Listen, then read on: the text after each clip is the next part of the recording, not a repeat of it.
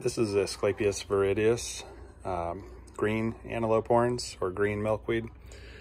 This plant, pardon me because I have the soil off the roots. This plant has been growing for a period of not less than 6 months. It was growing inside of a double solo cup, so this solo cup had slits in it, and the plant was growing in the soil in here. And then this is the cup that holds the water, obviously not that much water. So the plant was basically growing like this, but in soil. And so let's take a look at how this plant survives Texas summers, for instance. So this is a root tuber. It has a very dense structure full of starches that store the energy for the plant, and then it's also recharged during photosynthesis during the growing season.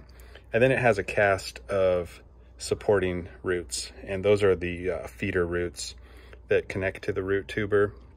And those feeder roots are what brings in the nutrients and what the not for the plant's root tuber to mature and develop.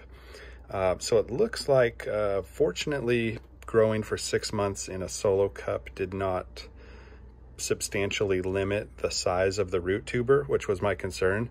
And that's why I'm potting it up into this 1 gallon container, because I want this plant to send up new growth and get big. I want it to get big. So I'm going to give it a bigger container.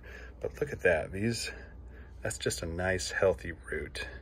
This is nice and dense and rigid. And as it dries up in Texas in the summer, July and August, September, the plant will go dormant right here at the soil level. And then this root tuber down here will just exist.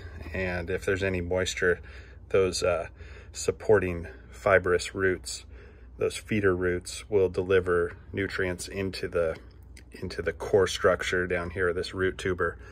And then we get these beautiful blooms coming out of the flower. But you have to have a very mature root, a much larger root, if you're going to get flowers. It's not going to flower at its current size.